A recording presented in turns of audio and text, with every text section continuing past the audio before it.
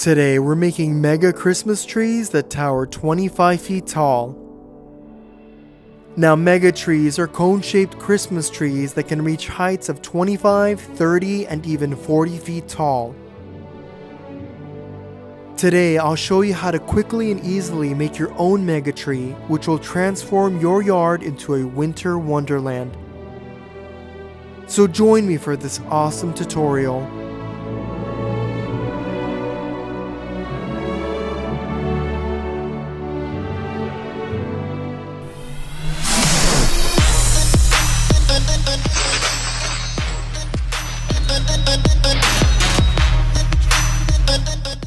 To begin building our mega tree, we could do it one of two ways. I always do a mega tree the temporary fashion, which is using rebar and conduit pipe.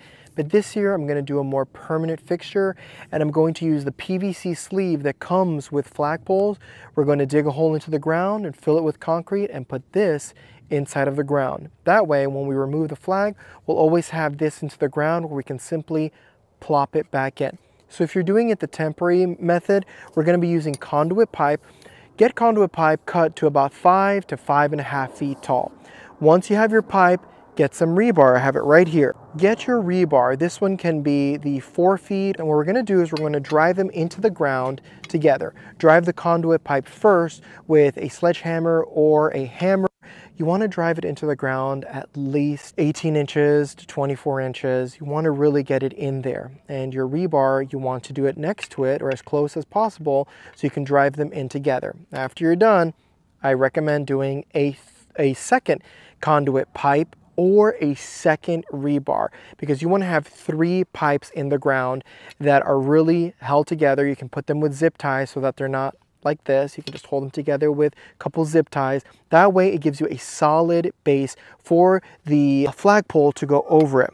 But this is a temporary method, and I'm going to go with the permanent method today, which is digging a hole into the ground, putting the PVC sleeve in there, filling it with concrete, and just making sure that the concrete is about 4 inches below the surface of the ground so that we can put some soil over it and maybe some grass can grow over it. And the only thing that should be there is the PVC hole. So let's start. Before we start digging, make sure you check with your local utility companies. Make sure you know where your irrigation water lines are or any other buried cable in there, because you don't want to cut it. You don't want to hit anything. So please be mindful before you dig. You call your local number to ensure that anything is marked or that you know where everything is. So let's get to digging. I wanted to take a quick moment to mention the first book I've written. It's called Little Olive and the Wally Bat, and it's available on Amazon via paperback or Kindle. It's rated for kids ages 2 to 6 years old, and it follows a brave little olive that gets lost and is found by a very helpful brown bat. If anyone wants to support me or read it to their little ones, go check it out. Little Olive and the Wally Bat on Amazon. Now let's get back to this amazing tutorial. Before we put the PVC sleeve into the ground, you want to tape up the bottom. It's going to go in there like that. You want to tape it up really good so none of the concrete flows into the pipe. And then I'm just putting one little piece of tape on the top so that none of the cement or debris falls into it. So we're just going to put it into the hole and then fill it with concrete. So remember, we want the hole to be deeper than the actual PVC sleeve, only because we want to fill it in with a little bit of concrete on the bottom so that there's a solid base. Remember, this sleeve is only going to come up from the ground maybe 1 or 2 inches, because you want to make sure that your lawnmower and nothing else can hit the pipe once you're ready to mow your lawn. So it's only going to be like this, and you can either use regular concrete. I'm using fast setting concrete to make it quick work, and we're going to fill it in and follow the instructions on the concrete bag.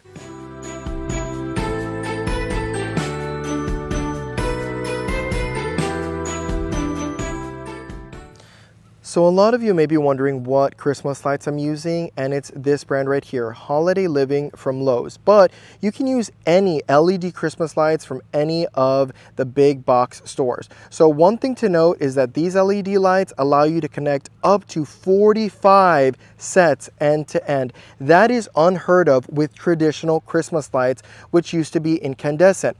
These modern Christmas lights are all LED, and most of them allow you to connect up to 45, others do 35. So this Christmas tree is taking 20 strands, but it's all going to be connected to one extension cord. It's not going to blow a fuse or affect your circuit breaker because they're LED. They don't consume a lot of electricity, so definitely get LED Christmas lights. And this is what we're left with. You can see the cement has hardened. The PVC pipe is right there.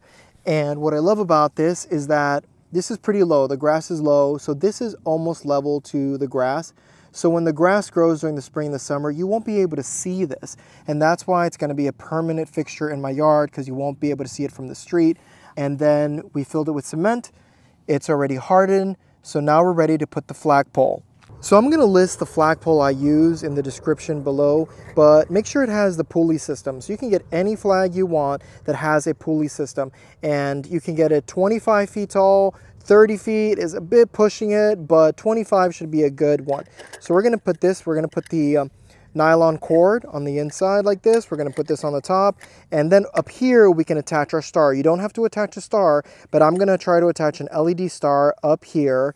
You can remove this just like that, and we can attach it somehow to the top over here, or just leave it without it. All right, so this part over here is really important because this is what's going to hold the Christmas lights up. Now, I found this Christmas light mega tree attachment on Etsy. I'm not associated with the company or the individual that makes it, but I found it, I liked it. It looks like it's 3D printed maybe. So what we're going to do is, it has two holes right here. We're going to put some wire in there, and I'm just going to double it up just like this. Like that. We want to make this loop over here so it can be pulled upwards. So we're going to put it right in here. Okay, good. Just like that. And then we're going to twist this about, and we're going to cut off anything that's extra on the side. But here we have the nylon rope that we attach to the pulley system. What we're going to do is attach it right over here. Make a really good knot over here. You don't want this to fall. I'm just doing a knot to show you. Obviously, you want it to be more secure than that. And now, with the other end of the nylon rope, we'll be able to pull it up just like that. All the Christmas lights will be attached over here. But now we can stand this pole up so we can start attaching the Christmas lights. And look how we rigged the star. Remember, this flagpole comes with a ball over here on the top, but we got this Moravian style LED star. We put it on top and use some duct tape. You can use clear duct tape. I had colored duct tape, and we wrapped it up to hold the star to the ball right here. And then the cable, we just put zip ties all the way down so it's held against the flagpole. Now, I put some electrical tape over the ground opening of the extension cord because I just don't want any water to get in here. I have a lot of problems with water getting into my electrical equipment during December, so I'm trying to prevent that from happening. We did that, we're ready to put the flag up. All right, so we have our star on top, we have our Christmas lights holder. Now it's time to put it up. And this is made out of aluminum, so it's pretty lightweight. So just be careful while you're putting it up. It's top heavy right now, so you don't want it to fall. But just like this, we're putting it into the PVC pipe that we cemented into the ground. And bam, we have it here. So this, the other end of the nylon rope, gets attached to this little dock-like cleat right here. And then, like that, bam. We can start putting all of the lights on here. And when we're ready, when we're done, we're simply gonna pull it all the way up. So let's start putting some Christmas lights on top.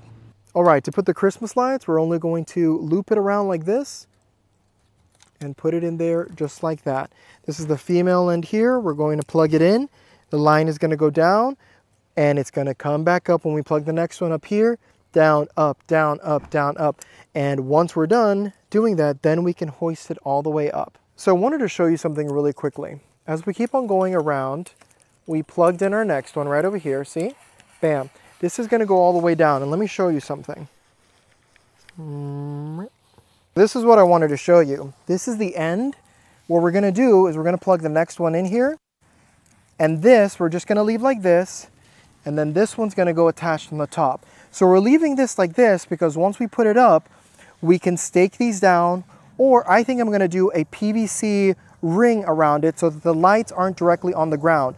And I say that because you don't want lights to be in a wet area where they can get moisture into the connections. So just leave it like that, like this, and then go back up. All right, so here's another tip. Once you've completed attaching all of the Christmas lights, you need to raise this slowly. Reason being that if you raise it too fast, all of this is going to get tangled up together. So it's good to have a second person who can keep on stretching them out like this and preventing them from getting all tangled up. It's happened to me before. Well, as I'm raising it, all of these come together. It's one big mess and you don't want that. Raise it slowly, have somebody else separating them nicely as it's going up. It'll make your life so much easier. And once you're done, this is what it should look like. You could decide to skip one of these teeth, skip every other one to use less lights, but we go big here. So most of these have a Christmas light in them, and now we're ready to lift this all up. So if you don't have a second person to help you, a great tip is to use landscape staples. You can use any size. This is just a temporary method to prevent these lines from thrashing about. So grab it, and for each line that comes back up, put it like this. We have another one right over here. We're doing it just like this. So as the tree is lifted up, these are gonna stay like this, because otherwise you're gonna see they're all gonna come rushing together. It's gonna be a horrible mess. It took me so long to untangle one of them that I didn't do it like this, but this is a great method to do it. If you don't have someone, or even if you have someone, it makes your life so much easier. And this is what we're left with. We have all of these lights and we're ready just to pull it up. So let's undo the rope and then let's start pulling it up. And just like this, we'll do it all the way to the top. Just make sure you do it slowly, because then all of these lights are going to get tangled. There we go.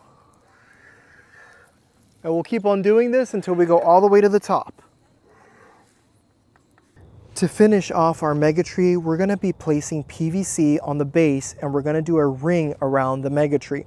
Now, in order to bend the PVC pipe, I've driven these rebar into the ground. These are 2-foot rebar. Use a hammer, drive them into the ground. And we're doing a diameter of 8 feet. So this rebar is 8 feet from the rebar on the opposite end. And all we're doing with this PVC pipe is pushing it into the rebar like this and using a zip tie to hold it in place. We're going to hold it in place, and it's going to be just like that. You can do it a few inches off of the ground like this, so it keeps the lights off the ground, and all the lights will be uniform around this ring. In order to get the perfect distance between one rebar over there and the other one over here, we just lay the PVC piece across like this, and we mark it at the halfway point, right? 4 feet there, 4 feet here. We drive the rebar over there, and then we drive another rebar over here, and then we move on like this. Bam, go to that side, do the same thing like that till we get about, I would say 8 pieces, 10 pieces of rebar into the ground. That'll offer you enough support to start bending your PVC. I wanted to show you a little bit closer up of how we did this. As you can see right there, we have the coupling that's attaching or connecting both PVC pipes together. It comes around like that. And then we have another coupling piece right there. That's why it's important to use PVC cement. Then once we're done, we just attach it inside of the rebar ring that we made. You see? And it's keeping it all in place. We put zip ties on each rebar to hold the PVC pipe together, and it's perfect.